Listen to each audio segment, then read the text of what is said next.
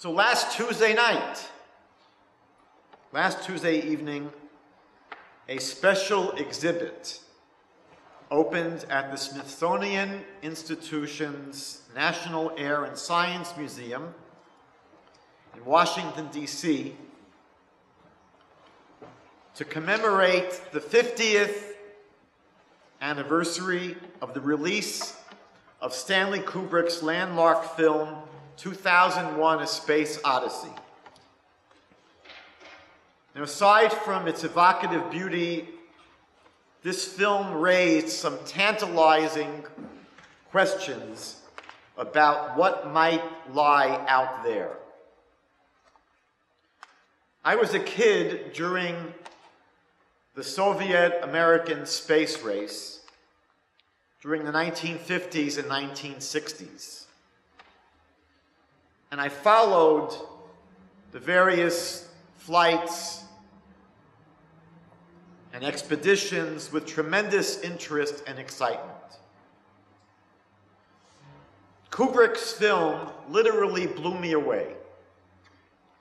And I was so impacted by 2001: A Space Odyssey that I wrote a very extensive review of it for my high school journalism class. I still wish I had my hands on that review. Of course, the highlight of that time was the Apollo 11 moon landing back in the summer of July 1969. By the time I was ready to head off to university in 1970, the personal essay that I submitted with my applications to the various schools I was hoping to attend was an essay that dealt with the importance of space exploration.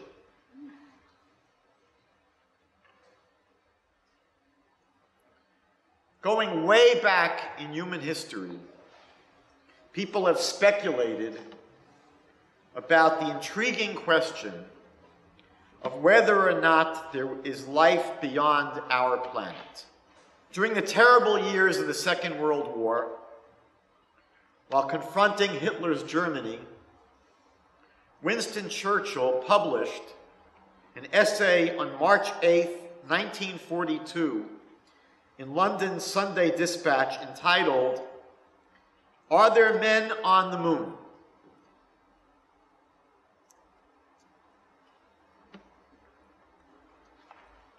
He mused that given the vast size of the universe, it would be strange if no living creatures existed outside of planet Earth.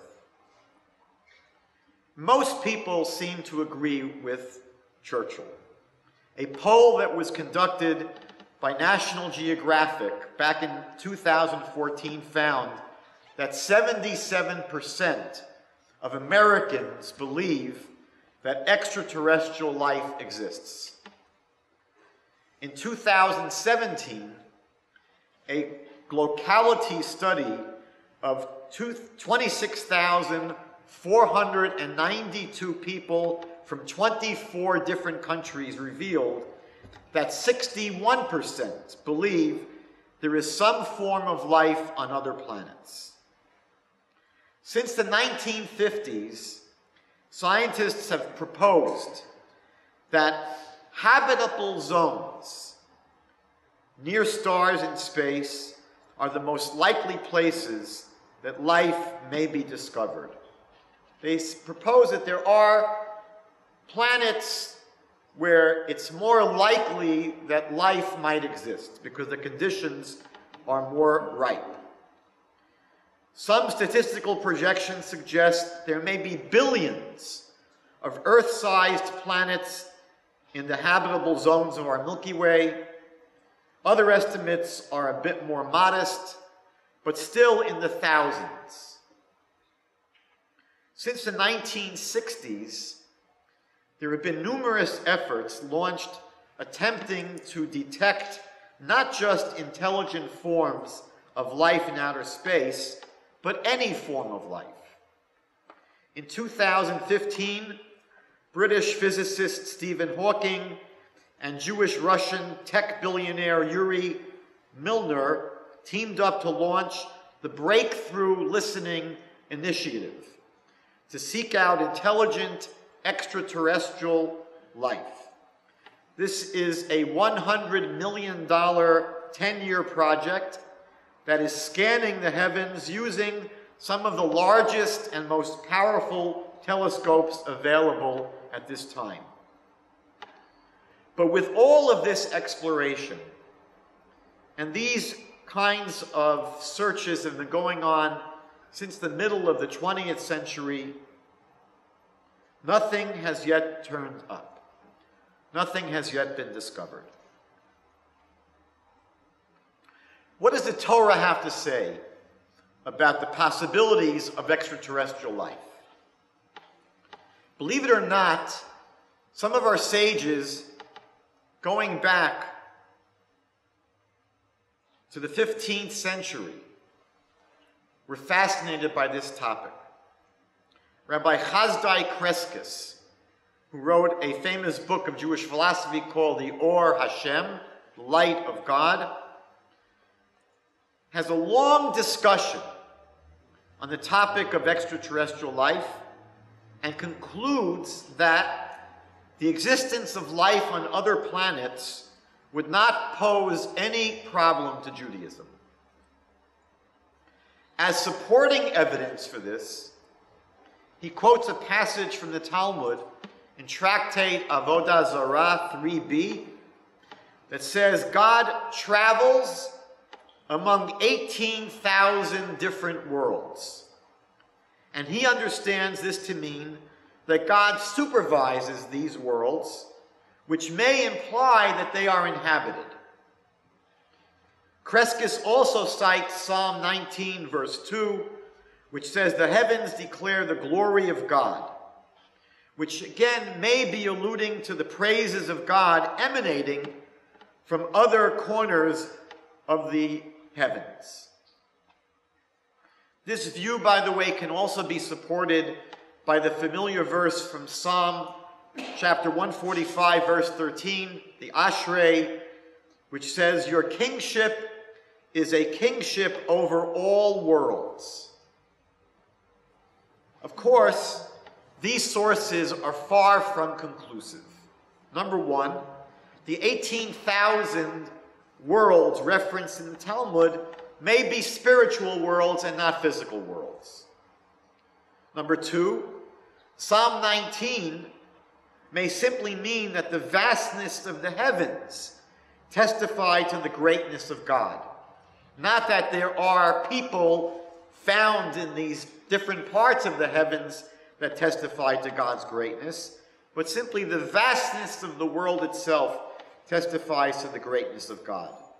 And number three, Psalm 145 can also be referring to spiritual worlds. Your kingship is a kingship over all worlds. It may be spiritual worlds.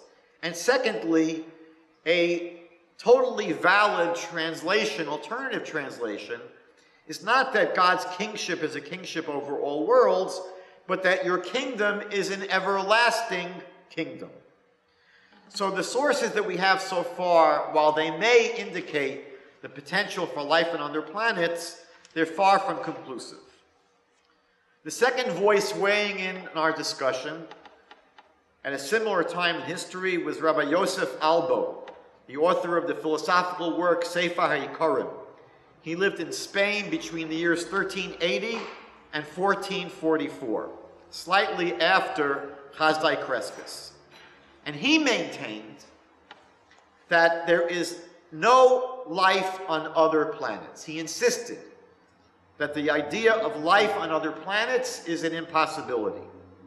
And he argues this on theological grounds, on philosophical grounds. And he says that mankind, human beings, are the crown of creation, and that the entire universe was created for our sake and for our benefit. And he reasons that since extraterrestrials would never interact with human beings, at least this is what he assumed back in the 15th century, they would have no purpose and therefore there would be no reason for them to exist. This is the argument that Rav Yosef Albo makes.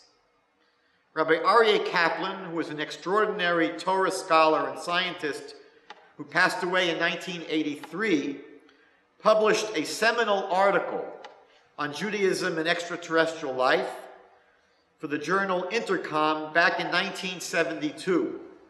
And Rabbi Kaplan offers support to the view of Albo from a passage in the Babylonian Talmud, Tractate Brachot 31a, that says, every land where it was not decreed for man to live was never subsequently inhabited. So therefore, since human beings are not found anywhere else in the universe, they would not be inhabited by anyone else. However, Rabbi Kaplan notes that this source as well is not an absolute proof, since the Talmud may only be referring to those parts of planet Earth that are not inhabited. Of course, Rabbi Albo's argument assumes that we will never have interaction with extraterrestrials, and that, as we all know, is not a done deal. From his perspective, back in the 15th century, he was able to assume that if you find another being on a planet somewhere a billion miles away, human beings will obviously have no contact with such a creature, and therefore he assumed that since everything created was for the sake of human beings, if human beings don't interact with other beings in the universe, then they obviously have no purpose to exist, and therefore he maintains there would be no other life on other planets. A third view is found by Rabbi Pinchas Eliyahu Horowitz, who lived in Poland from 1765 to 1861, in his famous Sefer Habrit, which was published in the year 1797. And he has a very extensive discussion of cosmology, and he cites the view of Yosef Albo, who insisted that there is no life on other planets, but he rejects that conclusion, and he believes that, in fact, there is life on other planets. He believes that the 18,000 different worlds that were mentioned in the Talmud, Tractate Avodah Zarah 3b that we mentioned, are actually inhabited physical worlds. Rabbi Horowitz also cites, along these same lines, the last Mishnah in the entire Talmud, which is from Tractate Uktzin. It's a very famous Mishnah, where Rabbi Yoshua ben Levi said, in the world to come, the Holy One, blessed be He, will have every righteous person inherit 310 worlds. This is hinted at in Proverbs chapter 8, verse 21, which says, Lahanchil ohavai yesh. I have what to bequeath to those who love me, and I shall fill their warehouses. And the word yesh, which is the Hebrew word for what in this verse, has a numerical value of 310. So again, God is saying, I will bequeath to those who love me, yesh, which is 310, and these are the 310 worlds that Rabbi Yoshua ben Levi says each righteous person will inhabit. Now, some commentaries take these worlds as a metaphor for the spiritual delights that await the righteous people in the world to come, or that these 310 worlds might be speaking directly about spiritual worlds. Rabbi Horowitz understands this reference to 310 actual physical worlds existing in outer space. But does this mean that these worlds are inhabited? Again, we have a reference in the Talmud here to the fact that there are 310 worlds. Are they inhabited? So to drive home his point that they are inhabited, Rabbi Horowitz takes us to a very interesting source. The 4th chapter in the biblical book of Judges describes how the Israelites were brutally oppressed by the Canaanite general Sisera for 20 years. The judge of Israel at that time was a prophetess named Deborah. And she summoned a general named Barak to lead an army to fight Sisera. With the help of God, Barak's men defeated the army of Sisera. Sisera himself fled, but he was dispatched by a brave and cunning woman named Yael. The 5th chapter, the next chapter in the book of Judges, is the famous Shiras Devorah, the Song of Deborah, which praises God for the victory over their oppressors. Now in this song, at verse 23, she quotes an angel who says the following: "Cursed be Meroz, cursed are its inhabitants, for they fail to come to aid God against the enemy." Now, what is Meroz? What is this referring to? So many of the commentaries to the book of Judges, including the Metzudas David, the Radak, the Ralbag, maintain that Meroz was a large city at that time near the area where the battles against Sisera's army was taking place. And this city was being cursed because they didn't participate in the battle. But there's a little bit of a problem. And the problem is that there is no mention or record of any place named Meroz back then anywhere else in the Bible or any other source.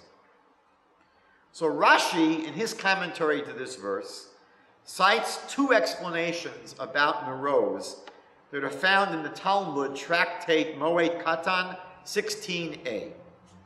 One opinion that Rashi cites is that Meroz was an important leader at that time.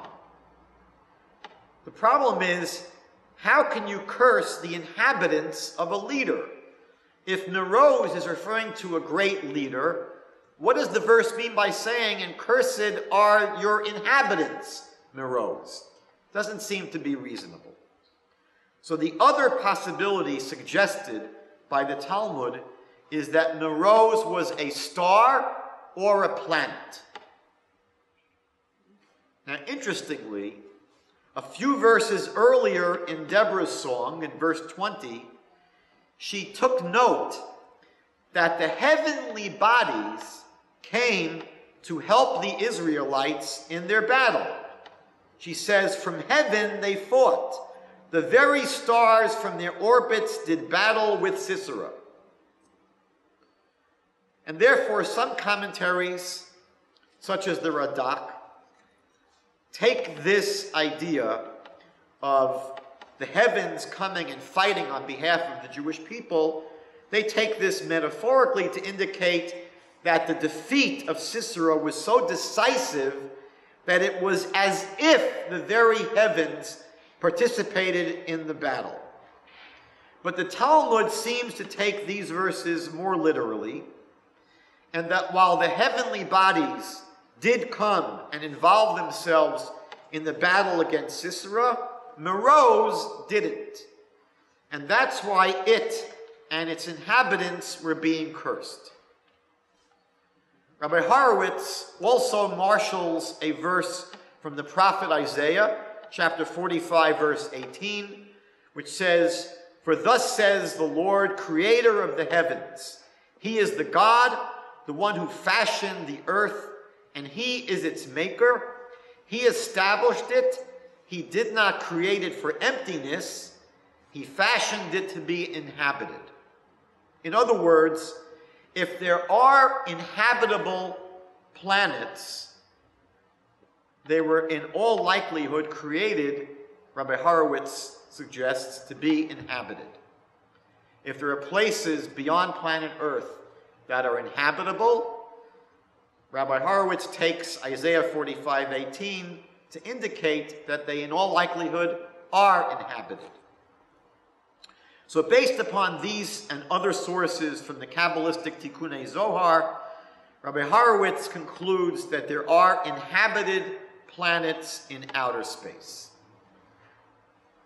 Next question he addresses, though, is what would be the nature of these extraterrestrial beings? What would they be like? Now, there were people at the time that Rabbi Horowitz was writing who believed that on other planets in space, there were beings just like beings on planet Earth, with similar characteristics, similar plant and animal life, and beings just like human beings. That was, I'm not sure, a popularly held view, but it was a view that was held back in the time that Rabbi Horowitz was writing.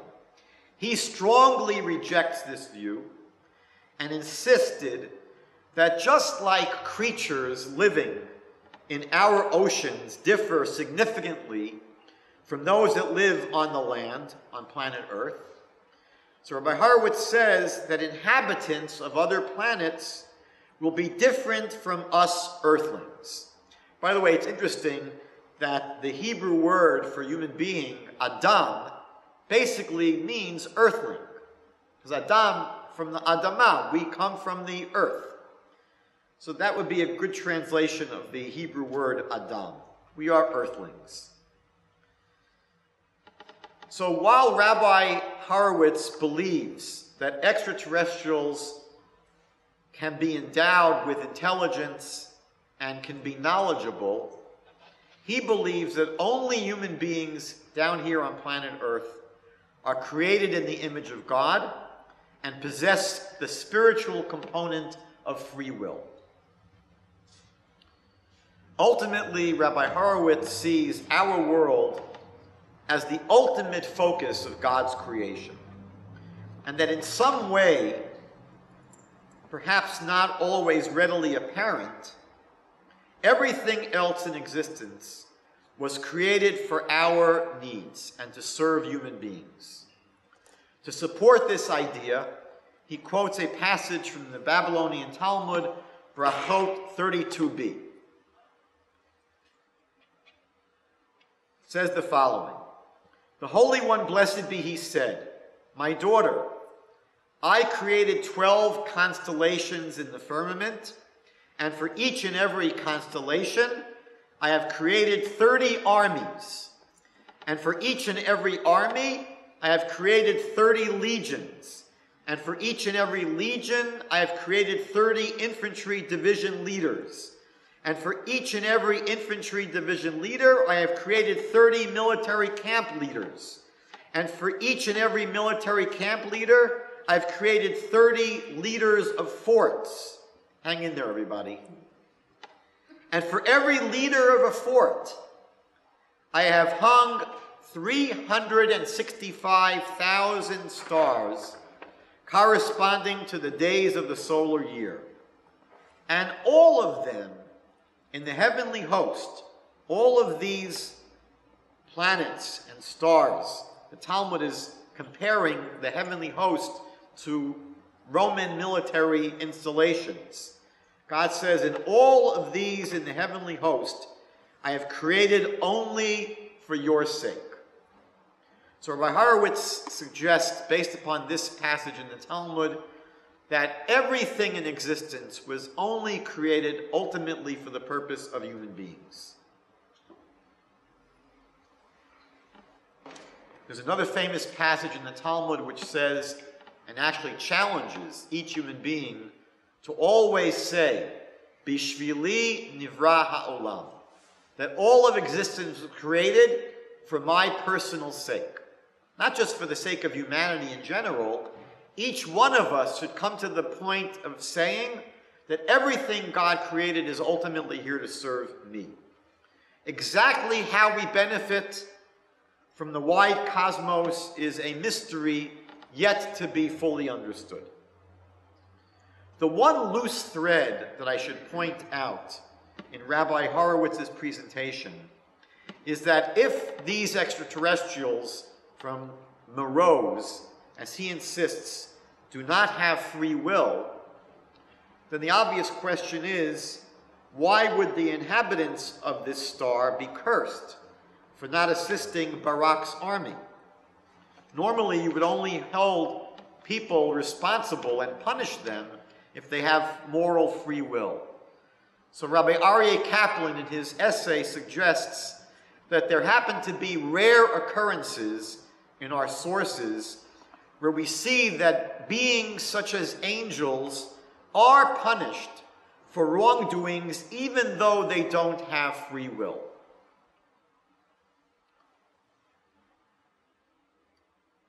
Now I want to discuss a relevant issue which we will see comes out of a passage in the book of Psalms, chapter 115, verse 16.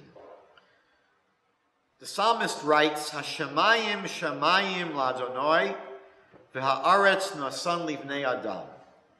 The heavens are heavens to the Almighty, but the earth he has given over into the hands of mankind. Based upon this verse, and other verses such as Genesis 1:28, where again God gives dominion to the earth over to mankind, we see that God specifically has given dominion to human beings over the earth. If this is the case, are we overstepping that which has been granted to us by exploring outer space?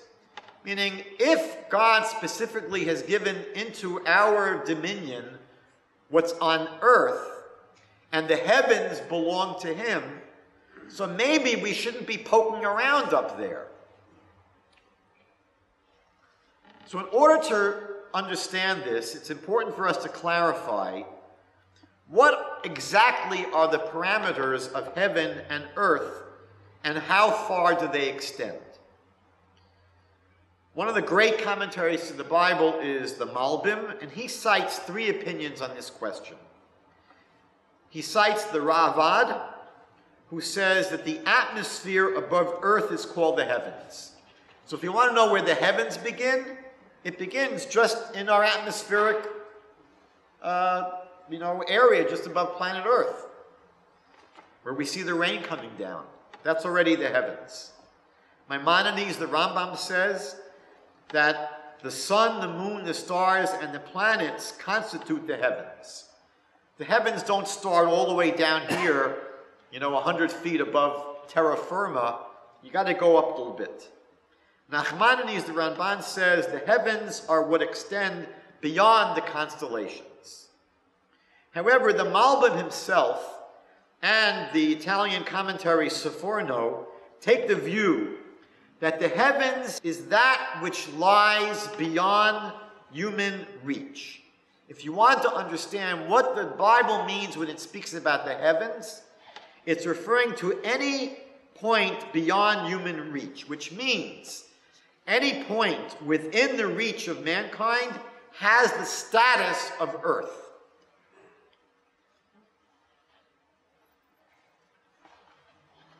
According to this view, therefore, space exploration is not poking around where we shouldn't be poking our noses.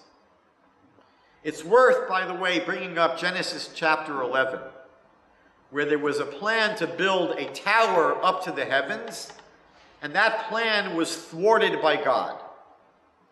It's interesting that Rav Yonasan Eibeshitz, writing in the 18th century, suggested that the tower that was being built in Babel, Tower of Babel, he suggested was some kind of either rocket ship or a launching pad. There may have been some plan for these human beings to get themselves way up in the sky. And we see that God is not happy with that plan. So is this a possible problem for our exploration of outer space? So the Talmud deals with this story in Tractate Sanhedrin 109a, And the Talmud there teaches that the people building that tower had an agenda. And their agenda was either to wage war against God or to worship idols, or both. But space travel that we undertake for more wholesome reasons would be fine. There's an interesting anecdote that's more contemporaneous. Professor Velvel Green began a return to his Jewish roots as a mature adult. And in the early 1970s, he was working with NASA on various projects seeking to find signs of life on planet Mars. A number of his Jewish colleagues challenged him and said, you know what? Poking around in outer space like that is not something a nice Jewish boy should be doing. So Professor Green wanted to know if this kind of exploration was permitted according to Judaism. And he sought the guidance of Rabbi Menachem Mendel Schneerson, the Lubavitcher Rebbe at the time, and he was told the following. The Rebbe said to him, you should look for life on Mars, and you should keep on looking. And if you don't find it, keep looking elsewhere. Because to sit here and say that there isn't life anywhere else is to put a limit on God. And no one can do that. Now, I wanted to briefly raise for consideration at this time the flip side of this that we've been discussing. We've been discussing human beings poking around in outer space. But there's a flip side. What if the search for extraterrestrials has been turned back upon us? Many people today insist that UFOs are visiting here from other planets to make contact with us.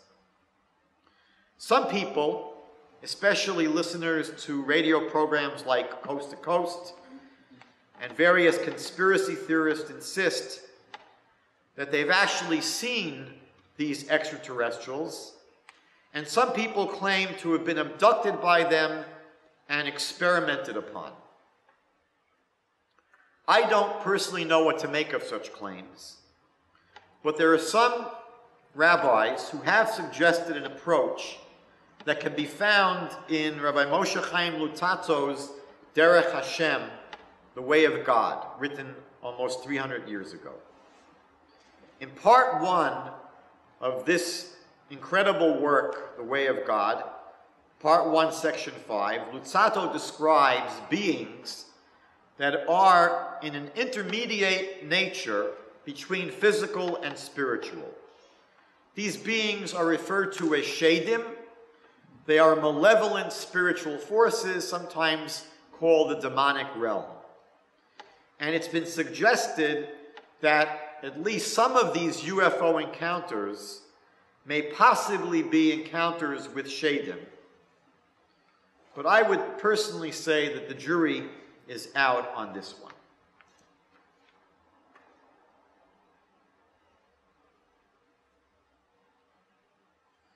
One of the things that I personally find so interesting is that human beings for so long have been driven to seek out life elsewhere. It seems to be something that we've been fascinated by and driven by and almost obsessed with for many, many years. And to explore the incredible mysteries and vastness of the cosmos. There are many reasons why I think this is being undertaken. I think some people today believe that our planet is so messed up that we're going to need to find salvation elsewhere. And there are probably dozens of other reasons why people today find it so important to try to seek out life on other planets. I believe that for Judaism, there are also numerous angles to this quest. Rabbi Joseph B. Soloveitchik, a brilliant 20th century Talmudic scholar and rabbinic leader, was very open to the possibility of extraterrestrial life. And he remarked that life on other planets would only reflect on the greatness of God.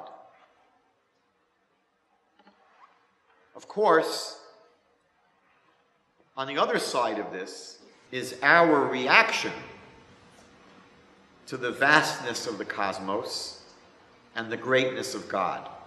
Meaning, if it's true that the hundreds of billions of galaxies in the universe and the hundreds of billions of stars in each galaxy reflect such a massive world, when I was back in 8th grade, our science teacher was trying to describe how vast the universe was, and how if you go out into outer space, you just go on almost infinitely.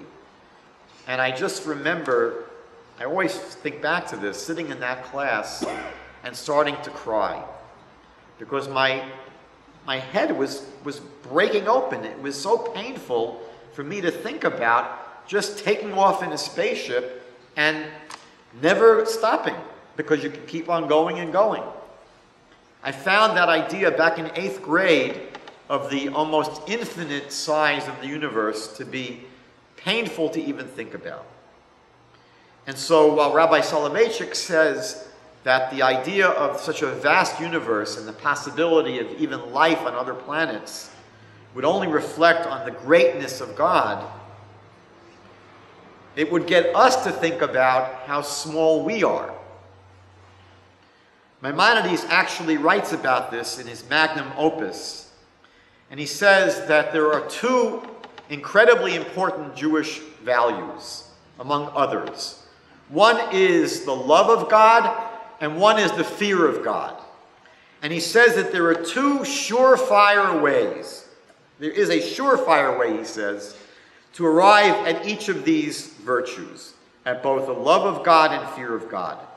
Maimonides writes, when a person contemplates his wondrous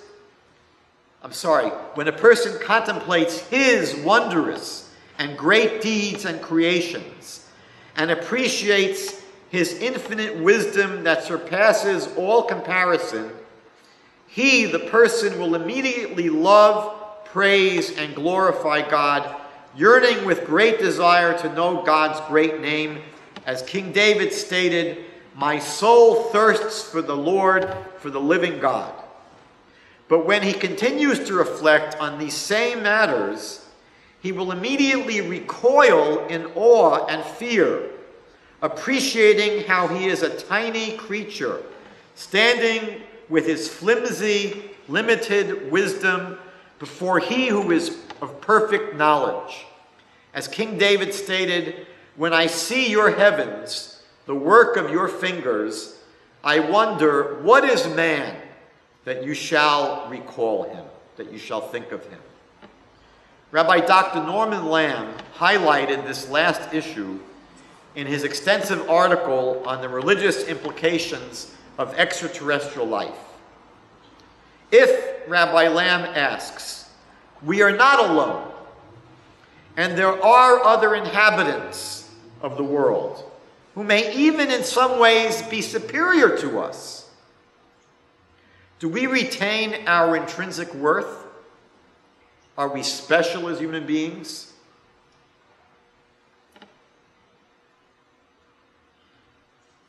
However, the Torah insists that our worth is never diminished, even in a much larger and more complex world.